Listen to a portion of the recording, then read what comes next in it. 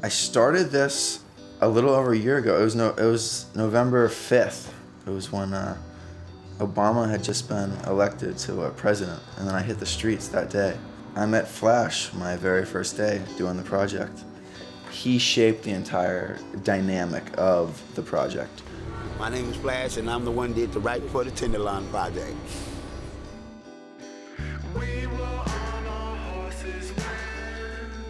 Before he let me take his picture, he made me talk to him for a good hour. He said, why are you doing this? My main answer was that I want to interact with the community. I'm an outsider. I didn't lie. I was like, I'm an outsider to this community, and I've heard a lot about it, and I basically wanted to form my own opinion. We talked for a while, and then he was like, okay, you can take some pictures now.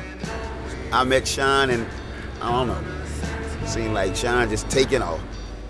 He left me with a little analogy that first time when I hung out with him, and he was like, why is it that you eat one apple and you get to its core and it's bitter, and then you eat another apple and you get to its core and it's sweet? I knew he was getting at something, but I didn't know what he was trying to say exactly. And then I was literally working with my dad the next day painting a house, and then I was eating an apple at lunch. I figured it out. It was people.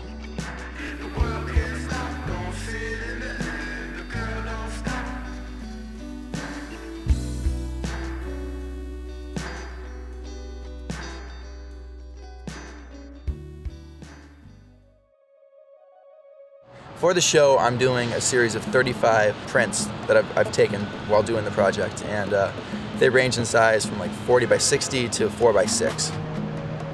The other part of the show that's been really amazing is that I reached out to a variety of artists that I've been able to work with: Mike Giant, Mark Bodie, Apex, Greg Mike, Oliver Black. I've been giving these posters, these screen prints, to a variety of artists within the community, within San Francisco, and even as far out as Atlanta, and having them do collaboration pieces on the poster. And those will be for sale as part of the show. I think a big part of Black Scale too is it comes from struggle too, you know? Our crew definitely relates with the project because struggle is every day. All right, bro, I'll see you soon. Thank you. Thanks for having me. You know, one of the things in the 70s was with Lee Freelander and Diane Arbus is that their approach to photography, it's not to perform life, but to know life. That's been the amazing part of the project, is these subjects giving me the chance to know their lives. When I was talking about the analogy with the octopus, this feels the body, the mind. Sometimes you have oranges that full of juice, sweet. And then you got oranges, another one, some are dry, don't have no juice in it at all. Like there's no life in them. It's people like that.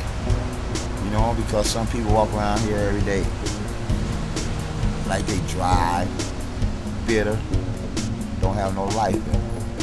Mad at the world, mad at everybody.